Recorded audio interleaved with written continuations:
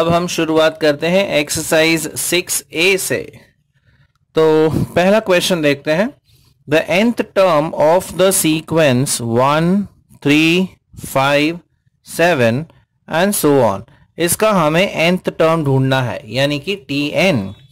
तो यहां पर अगर आप देखें तो फर्स्ट टर्म है 1 और यहां पर टर्म्स में कॉमन डिफरेंस है 2, सो d का वैल्यू 2 है। ये एक AP है, इसलिए Tn का फॉर्मूला है a plus n minus 1 into D. अब a की वैल्यू है 1 plus n minus 1 into D है 2। तो अगर हम ब्रैकेट ओपन करते हैं तो आपको मिलता है 2n माइनस 2। तो आपका फाइनल आंसर आ जाता है 2n माइनस 1। अब इसमें देखते हैं कौन सा ऑप्शन दिया है। ऑप्शन है B.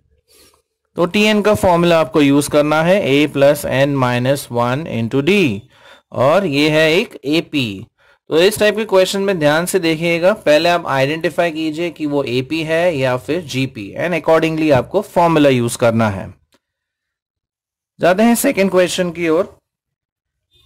The nth term of the sequence -1, फिर दिया है 2, फिर है -4, 8 एंड सो ऑन।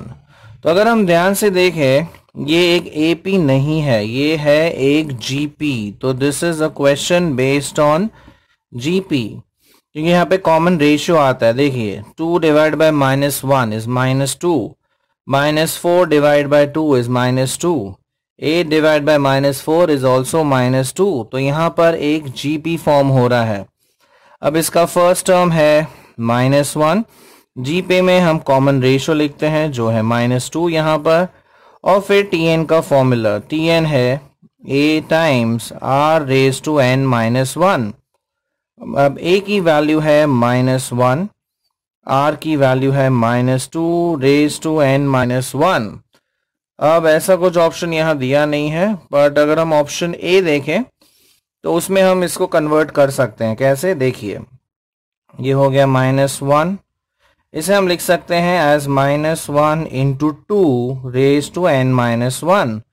तो अगर हम इंडाइसेस यूज करते हैं, ये तो हो जाएगा -1 रेज टू 1 इंटू ना a into B raise to m is a raise to m into b raise to m। तो हम यहाँ लिख सकते हैं -1 raise to n minus 1 into 2 raise to n minus 1। तो अगर हम सिंप्लीफाई करते हैं इसको, अब ये हो जाता है a raise to m into a raise to n, तो ये हो जाता है a raise to m plus n, यानी कि -1 raise to 1 plus n minus 1 into 2 raise to n minus 1। तो ये 1 तो कैंसिल हो गया, तो आपका फाइनल आंसर आता है -1 raise to n into 2 times और आधा 2 रेज टू n माइनस 1। तो यहां पर आ रहा है ऑप्शन ए। तो ये ध्यान दीजिए, यहां पर आप सिंप्लीफाई कर सकते हैं। तो अगर हम ऑप्शंस देखें तो बी और सी ऑप्शन तो यहाँ पे फिट नहीं बैठते हैं, बिकॉज बी में दिया है 2 रेज टू n माइनस 1 और सी में दिया है 2 रेज टू n। तो अब ट्राई कीजिए इसको ऑप्शन ए में कन्वर्ट करने के लिए। अब ऑप्शन ए में दिया है -1 रेज टू n, अब वो -1 कहाँ से आएगा, देखिए ये जो -2 है उसको हमने स्प्लिट किया एज -1 इंटू 2, फिर a into B raise to n is a raise to n and b raise to n। फिर यहाँ पर again law of indices use किया, a raise to m into a raise to n is a raise to m plus n, और इसलिए हमें यहाँ पे मिल जाता है -1 raise to n into 2 raise to n minus 1। अब देखते हैं क्वेश्चन नंबर 3। यहां दिया है summation of root of 2i minus 1, और i वेरी कर रहा है कहां से कहां तक, 4 से लेके 7 तक, यानी i की वैल्यू है 4, 5, 6 एंड 7। अब समेशन यानी कि एडिशन, तो 4, 5, 6 एंड 7 यानी 4 टर्म्स आपको ऐड करने हैं। तो पहला टर्म आएगा 2 इंटू 4 माइनस 1, प्लस दूसरा टर्म होगा 2 इंटू 5 माइनस 1। तीसरा टर्म होगा 2 इंटू 6 माइनस 1। और चौथा टर्म होगा 2 इंटू 7 माइनस 1। अब 2 4 जा 8 माइनस 1, तो ये हो जाता है रूट ऑफ 7। 2 5 जा 10 माइनस 1, ये होता है रूट 9। 2 इंटू 6 12 माइनस 1, तो ये आ जाएगा रूट 11। और आखिर में 14 माइनस 1, तो ये हो जाता है 13, विच इज ऑप्शन ए। सो आपको बेसिकली आई की वैल्यू सब्स्टिट्यूट करनी है। यहां पर आई की वैल्यू है 4 5 6 कहां तक 7 तक, और 4 टर्म्स है, समेशन है, इसलिए हमने इसको ऐड कर दिया। तो ये था क्वेश्चन नंबर 3। अब बढ़ते हैं क्वेश्चन नंबर 4 की ओर। The some to infinity of a series, अभी ये दिया है -5 25, फिर -125 625, अब ये जा रहा है इन्फिनिटी तक। अब इसको हम सिंबॉलिकली कैसे लिखेंगे? तो बेसिकली अगर आप ध्यान से देखें, राइट, इनका सम पूछा है, मतलब हम लिख सकते हैं इसको -5 रेज टू 1 प्लस 25 को हम लिख सकते हैं -5 रेज टू 2। इसको हम लिख सकते हैं -5 का cube and -5 raise to 4 and so on. So basically ये हो जाता है summation of -5, right.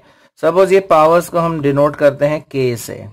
So -5 raise to k, और k कहां से कहां तक वेरी हो रहा है? 1 से लेके ये कहां तक जाएगा? इन्फिनिटी तक। सो k varies from 1 to infinity. अब ऐसा नोटेशन दिया है ऑप्शन ए में, राइट। तो ये सारे जो पावर्स है वो -5 के है। ये -5 रेज टू 1, फिर उसका स्क्वायर, फिर क्यूब, और उसका समेशन पूछा है। तो समेशन यानी एडिशन। अब सिंबॉलिकली हम समेशन को ये साइन से डिनोट करते हैं, सिग्मा से। अब के, अगर आप ये पावर्स जो है उसको हमने नाम दे दिया के, और के की क्या वैल्यू है? 1 2 3 4। अभी कहां तक जा रहा है? इन्फिनिटी तक। इसलिए हम लिख सकते हैं के varies from 1 to infinity. Okay, अब करते हैं question number 5। The first 3 terms of the sequence when the nth term is, यानी कि tn आपको दिया हुआ है।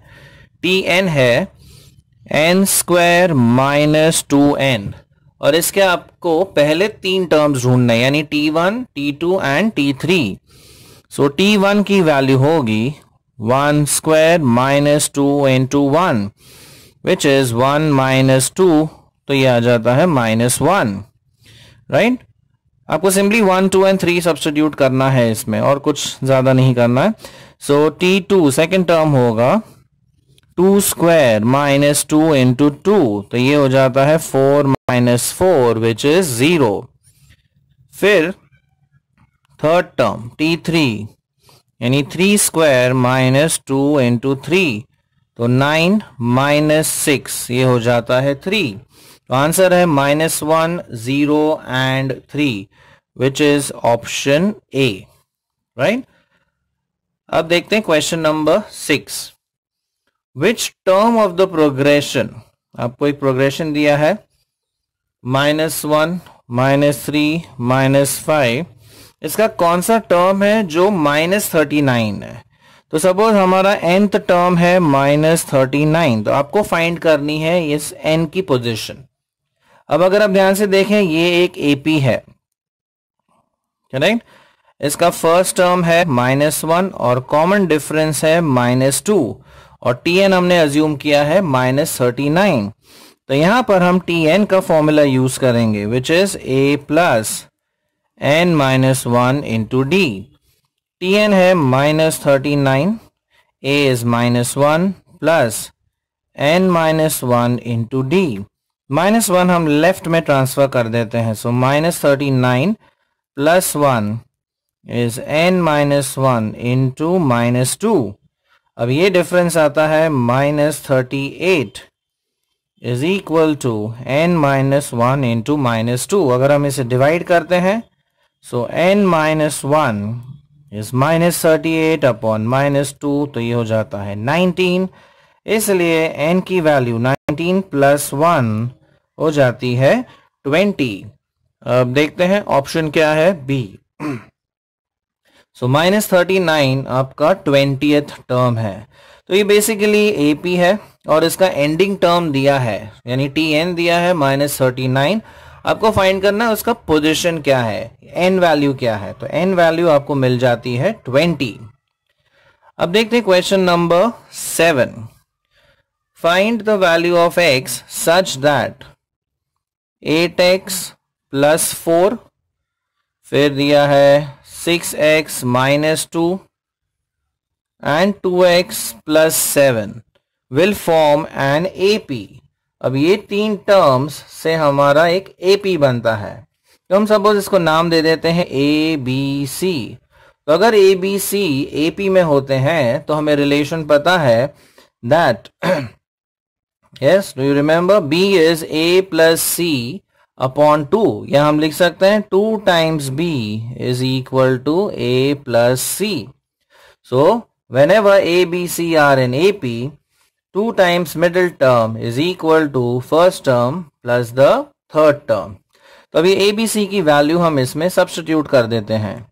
So 2 times 6x - 2 equal to A की वैल्यू है 8x + 4 और C की वैल्यू है 2x + 7।